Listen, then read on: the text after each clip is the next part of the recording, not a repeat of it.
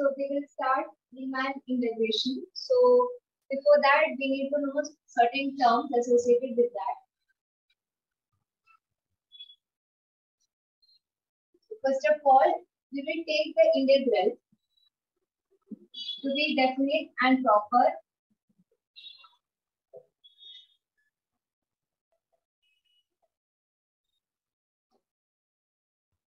Note, the function should be bounded.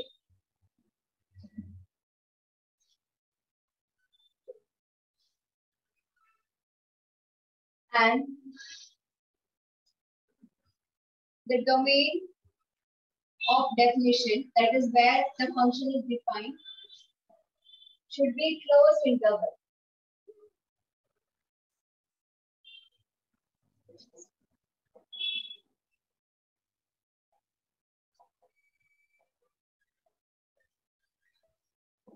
Should be closed intervals.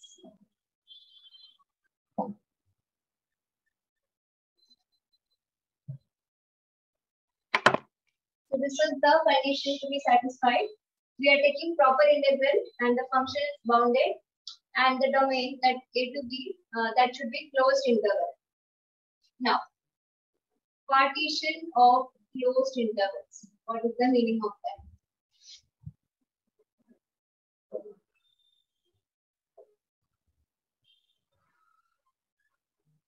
So suppose you have some A to B closed interval. Or let's say it is 0 to 1. So you can divide that interval like into as many intervals as you like. Let's say if I need 2 intervals, that means I'll bring in 1 point. And if I need intervals of equal length, so this point is going to be half. Then how I will denote the partition? Then the partition is nothing but the set. We have to write the points 0, 1 by 2, 1 like that. That is called partition. If you have, let's say, A to B, and if you need infinite number of points in that partition, then how you can divide?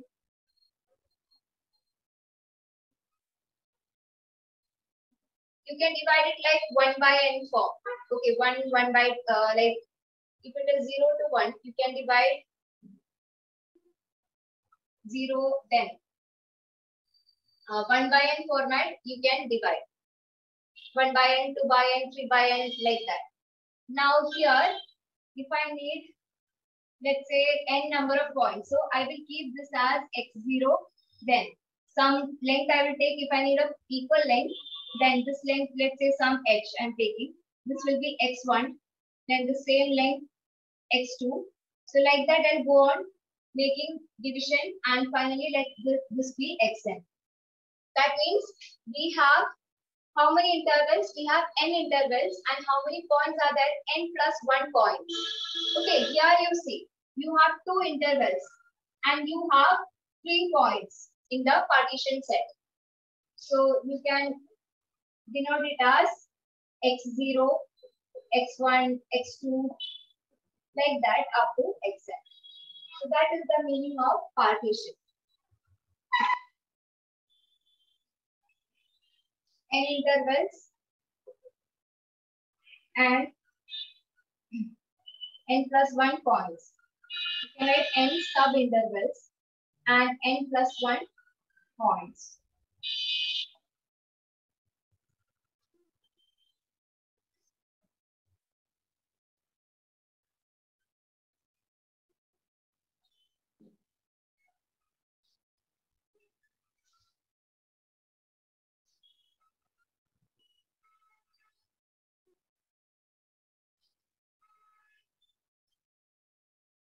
Not necessary that interval length should be the same.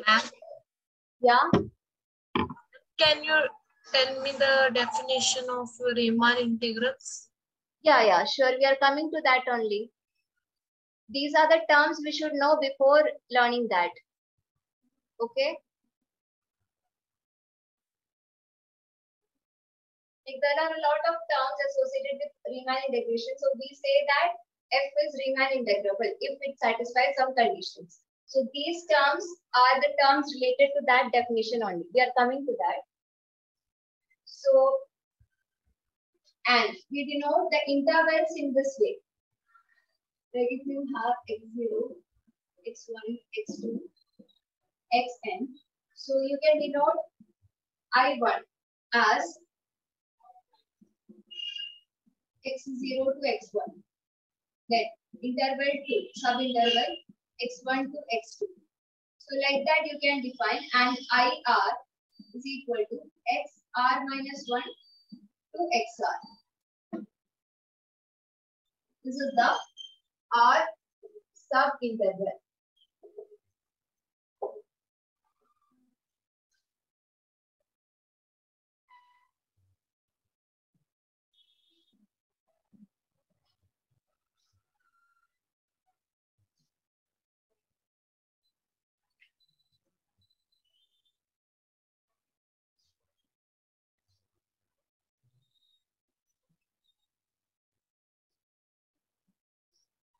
Now we will define something.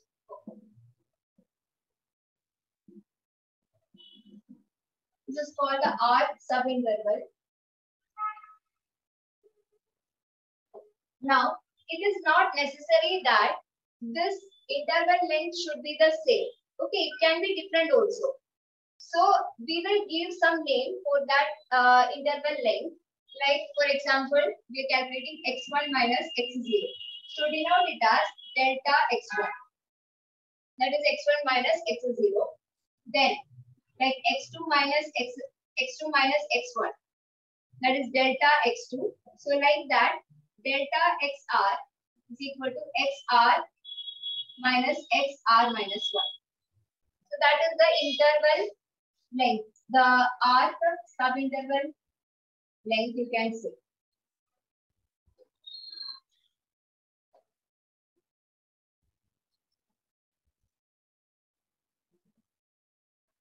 Okay.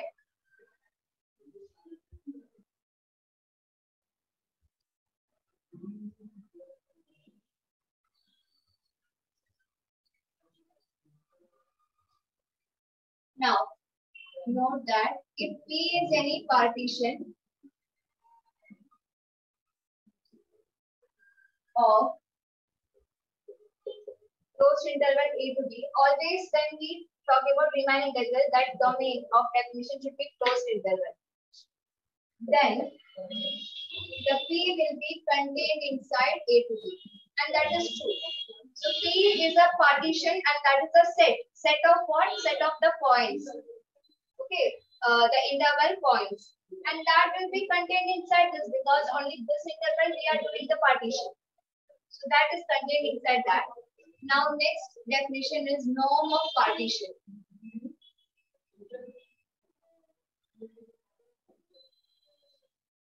Norm of partition P of A to B. What is the meaning of norm of partition? So it is given like this and also like this, and that is defined as you find the maximum of the interval length, subinterval length. That is this delta x1, delta x2. So like that, delta xn. If there are n intervals, all the n intervals, you find this that subinterval length and take the maximum of that, and that is called the norm of the partition.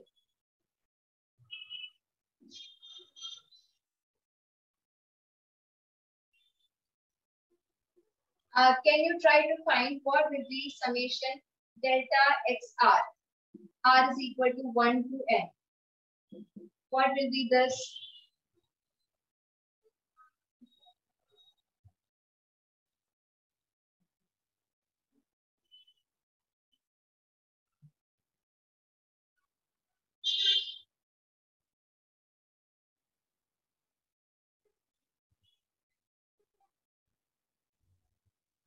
xn minus.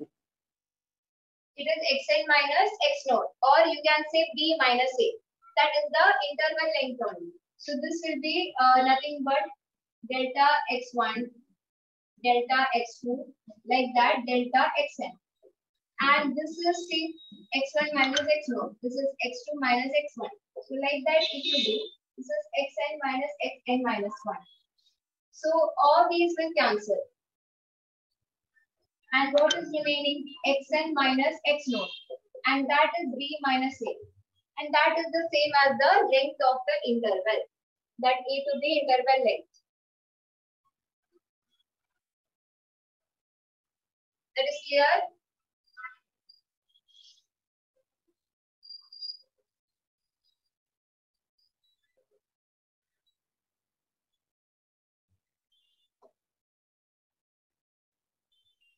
Now next definition is refinement of a partition. You have noted this down?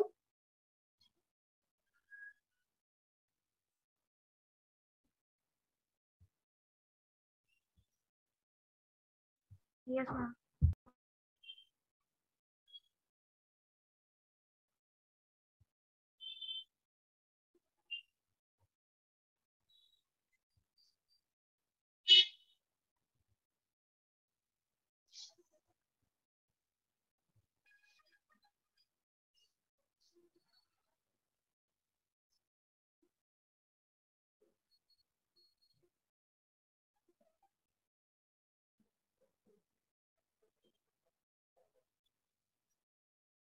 Do you know what is the meaning of refinement of a partition? Refining something means what?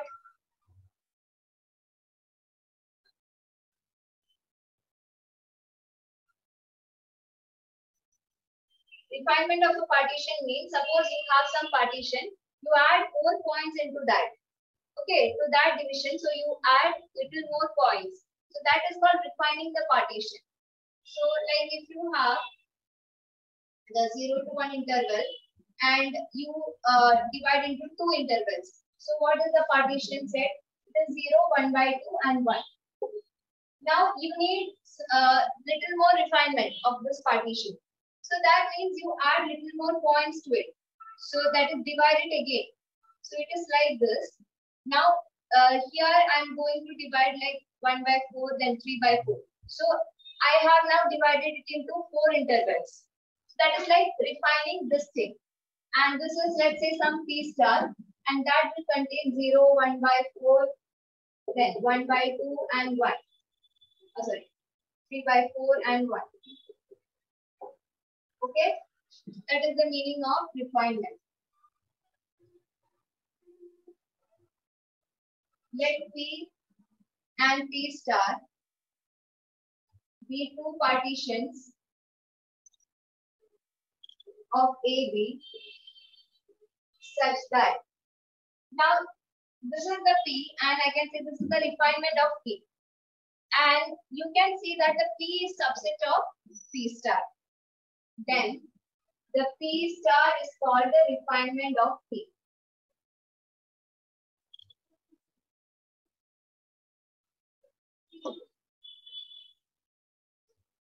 So always the P will be subset of P star. Proper subset of P star.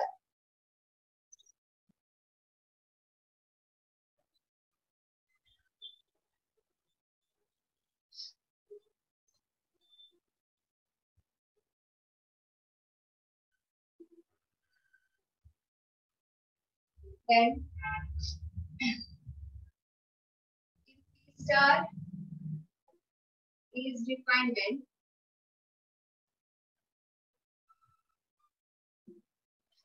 of P, then P star has at least 1 additional point than P.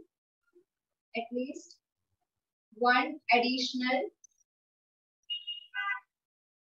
point than P. And that is why they say it is a proper subset of P, is a proper subset of P star. And how can you relate the norm? Can you tell me norm of P star and the norm of P? What will be the relation between them?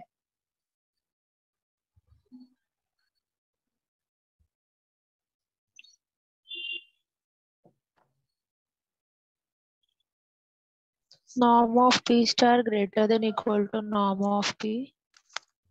norm of P star is actually less than or equal to. And why? What is the norm? Yeah, we take root. Huh? In norm, we take root, right? Norm we will take that delta XR maximum we have to take. This is how we define the norm, right? Maximum of delta x1, delta x2, like that. So that interval, sub-interval length we are checking and the maximum we are taking. Now, the refinement means what? We are adding more points. So that means that interval length is going to decrease, right? You got that point? Yes, yes, yes. Yeah. So this is the relation.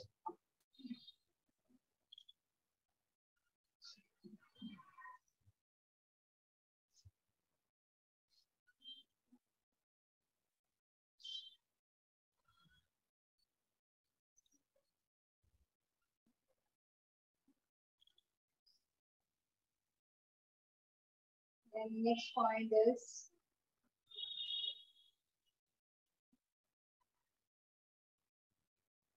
this side. Let F be bounded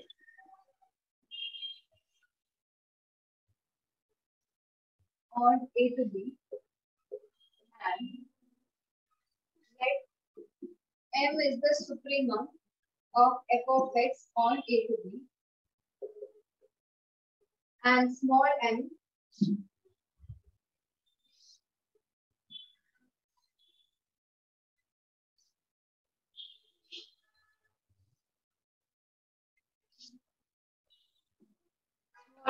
be the infimum of F of x on A to B, then M is less than or equal to F of x less than or equal to capital M. So this is the condition. If M is the infimum, small m is the infimum, capital M is the supremum, that means this condition will be satisfied.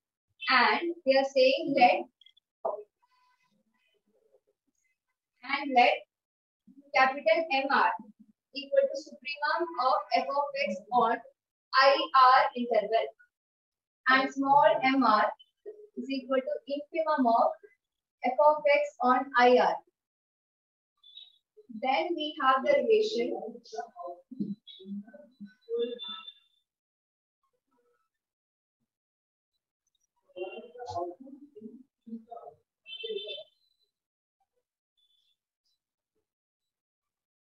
the M less than or equal to MR less than or equal to capital MR less than or equal to capital M. So can you see that? Like suppose you have a function in this way. It can be any way, okay. So I'm just taking this function. This is A and this is B. Now this is the small m and this is the capital M. Now they're telling you take any interval. So this is x0, xn. So x1, x2, x3 like that you have different. So you take any xr. Let's say this is some xr. Not xr, sorry, IR interval. IR I'm taking, which is xr minus 1 to xr. Now in this interval, you can check the supremum and infimum. So if the small mr is the infimum and capital MR is the supremum. So this will be the infimum, this is the small mr and this will be the supremum. And you can see that the M is less than or equal to MR, less than or equal to capital MR, less than or equal to capital M. In any way the function might look like, that condition will always be satisfied. Why? Because the small m and capital M are over the A to B whole interval, the supremum and infimum. So obviously if you take any interval in between and its supremum and infimum, so it will hold this relation. Small m less than or equal to MR less than or equal to capital MR less than or equal to capital M. You can take like any shape it can be. Okay, let's say it's like this. So This will be the small m and sorry. This will be the capital M. That is the infimum and supremum. You take some interval. So any interval you take that, let's say this is that interval. I'm going to choose. So in this interval, which is the maximum, so this is the capital MR and the minimum is this.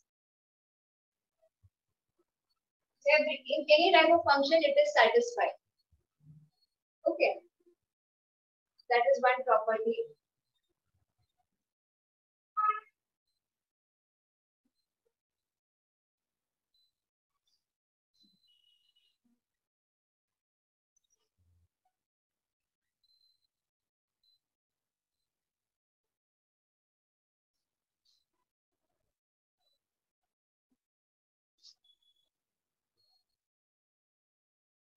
Now next definition is upper and lower Darboux sum.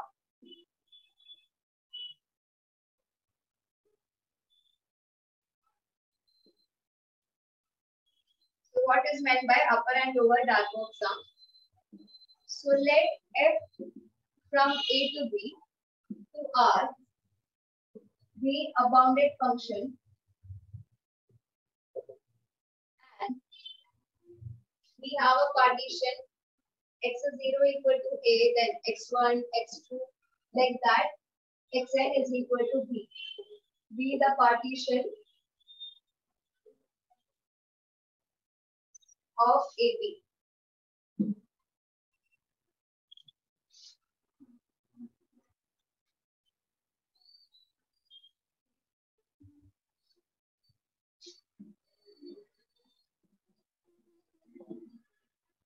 Now let capital M be the supremum of f of x on AB and small m be the infimum of f of x on AB. And we have the interval IR, which is like XR minus 1 to XR. And delta XR, we know it is XR minus 1. And like the previously defined, MR is equal to supremum of f of x on IR. And small mr equal to the infimum on the IR.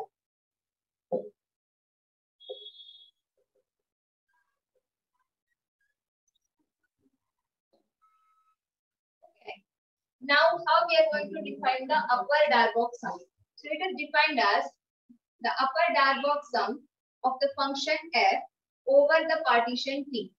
So like that, you have to read the upper Darboux sum